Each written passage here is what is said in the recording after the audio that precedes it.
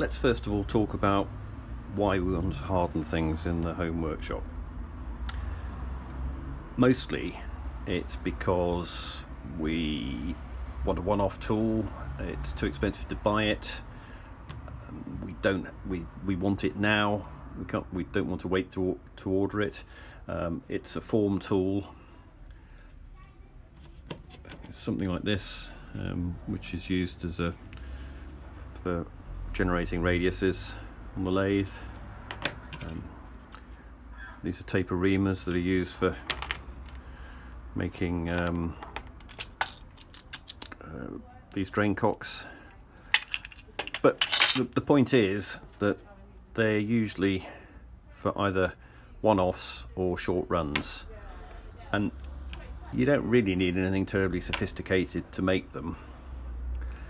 All these were made with nothing more complicated than a small blow lamp, or perhaps the next size blow lamp up, which I've got for the bigger things.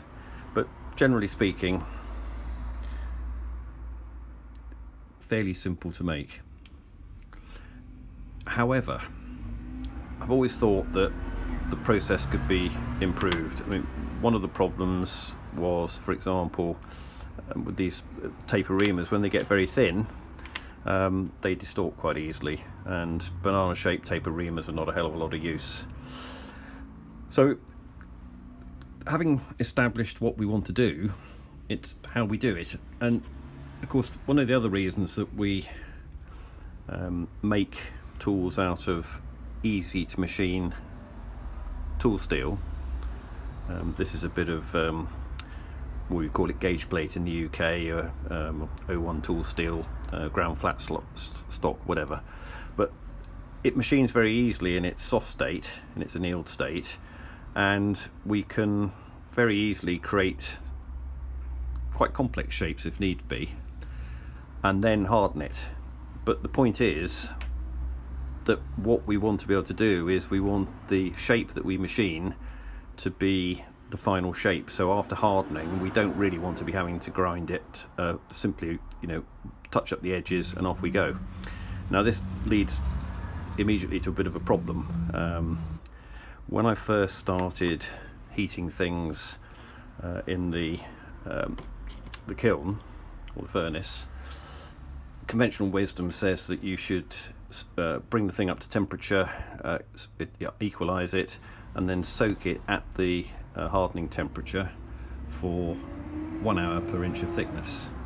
Now that's great if you're making a lathe tool, because what actually happens is that, or what I've discovered happened, is that the thing is as hard as nails in the middle, but the outer layer decarbonizes, and something like 20 thou, the outer 20 thou is soft. Now that's fine with a lathe tool because you can grind it and you want it hard in the middle, but a form tool, that's no good at all, because we've spent all this time carefully creating this shape, and if we decarbonize the outer layer and we then got to grind it, we've rather defeated the object of making a form tool.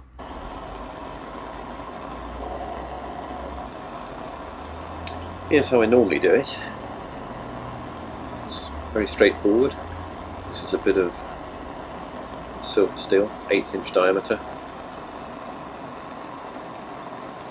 It's being heated to cherry red, which equates to about 780, 800 degrees C. Hold it for a little while and then quench it into cold water.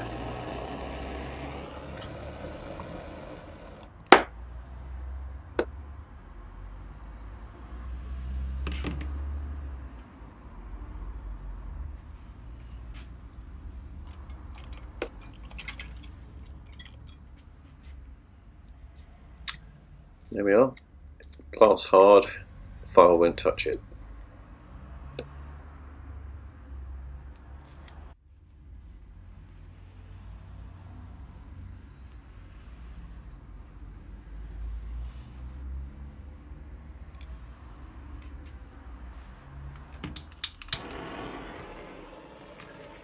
newly hardened tool will be very hard, but not very tough.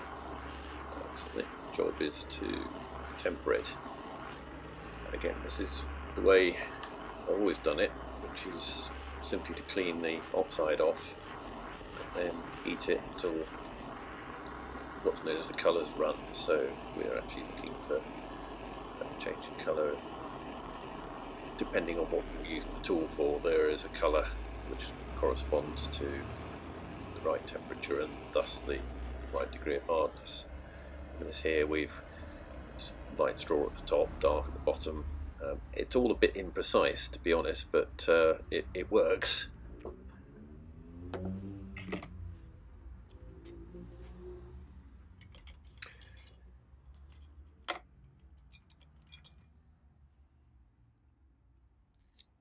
And yes, it's still hard.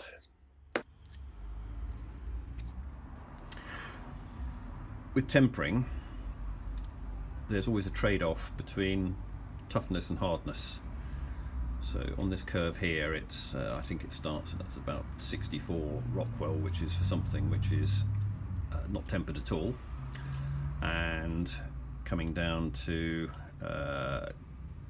hardness of about 53 Rockwell if it's tempered at 400 degrees, and it's a fairly gentle curve. So it's not, you know, the tempering temperatures don't have to be that precise and can quite easily be achieved using the standard tempering colours. So if we look at this, we're going from temperature, this is probably 300-ish at this end and 200-ish at this end, and this is simply achieved by heating the base of the tool and watching the colours run up, which is something that people have done for ages. And now for something a little more precise. So here we have a couple of D-bits which have been machined pretty close to their finished size, heated for the required amount of time, the right temperature, and then quenched and tempered. Actually, they were tempered in a domestic oven, and this is one of them here just being touched up on the grinder. Very little needed to come off because most of the hard work in the shaping had been done before the hardening process.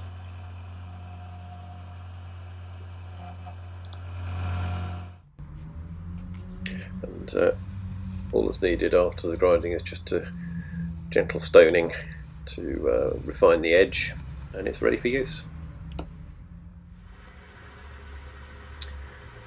Here's the D-bit in action. I think the important thing to say here is that high carbon steel is every bit as sharp, if not sharper, than high speed steel, but it does anneal quite easily, so slightly slower speeds needed, plenty of cutting oil, and take your time. As you can see, this is cutting pretty well.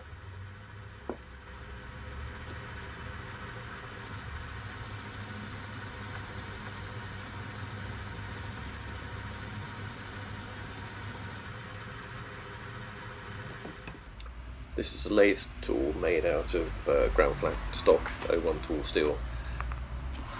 This is hardened but not ground. The shaping was done before hardening, and here I'm just testing the hardness with a hardness testing file set, and it's okay on the surface, but it's only about 50 Rockwell, and interestingly, after it being ground, it was around 60 Rockwell.